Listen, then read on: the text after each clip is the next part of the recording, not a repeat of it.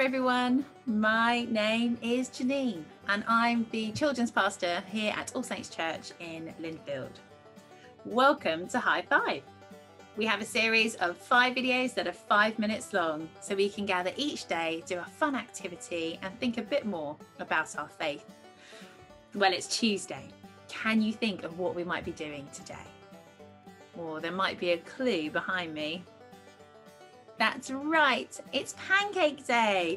It's so exciting. I don't know about you, but I love pancakes. Yum, yum, yum. Now, as a Christian, we call this day Shrove Tuesday. I wonder if you've heard that term as well. So Shrove Tuesday is also Pancake Day. Now, in this picture next to me, I can see this person obviously likes strawberries and blueberries on their pancakes. I really like lemon and sugar on mine. I wonder if you're like my kids at home and they quite like Nutella and banana. And sometimes if they're very lucky, I'll let them have some marshmallows in as well. But for me, that's a bit sweet. Well, do you know that there are different types of pancake all around the world? So in France, they have very thin pancakes called crepes. And some places have savoury pancakes. I wonder if you've ever had a tortilla, maybe filled with chicken and spicy vegetables. Yum, yum, yum. Well, as you may have guessed, your activity today is based around pancakes. And I've got 2 activities today. So the first one, I've asked for a bit of help from my Ask leaders.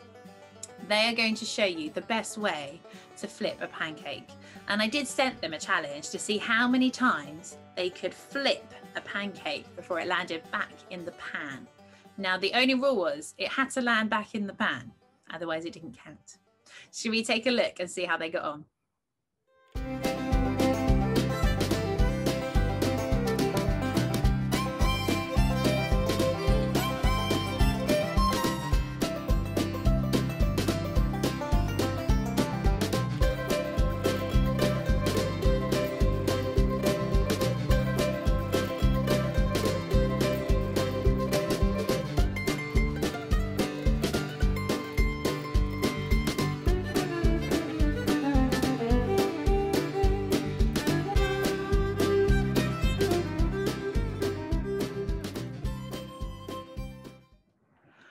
Well, what did you think? Was it quite funny? Yeah, I think they might need to work a bit harder on their pancake technique. I wonder if you know why we celebrate Shrove Tuesday.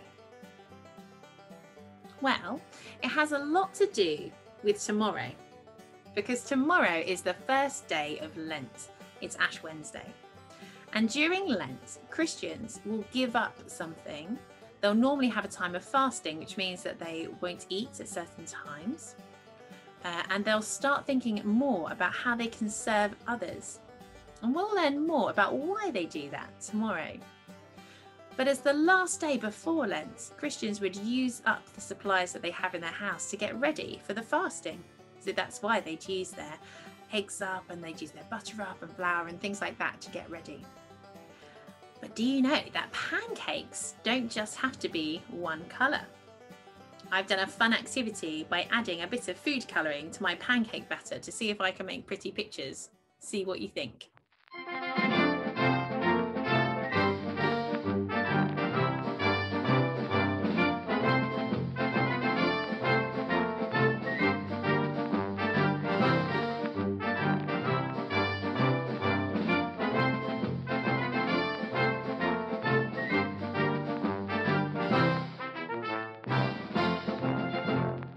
Wow, did you like my rainbow? I think I might need a bit more practice. Why don't you have a go at making some fun pictures in your pancake batter? All right, gang, let me pray for you before I leave you with the last task for today.